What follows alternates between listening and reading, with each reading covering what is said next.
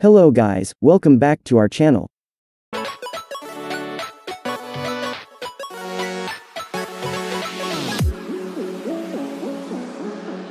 In this tutorial, I'm going to show you how to convert RAR to zip file. For more information about this tutorial, visit our article. Link provided in the description. Here, I'm choosing WinRAR to convert RAR to zip file. If you want to download WinRAR, check out description for the link.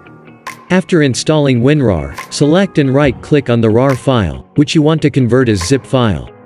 Select Open with WinRAR. Then, WinRAR window will open, click on Tools, and select Convert Archives. Then, a window will open. Click on Compression. Another window will open. Select Zip as showing in the tutorial. If you want to set password, click on Set Password.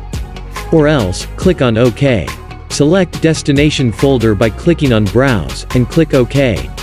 Then conversion process will start, and click on Close after completion.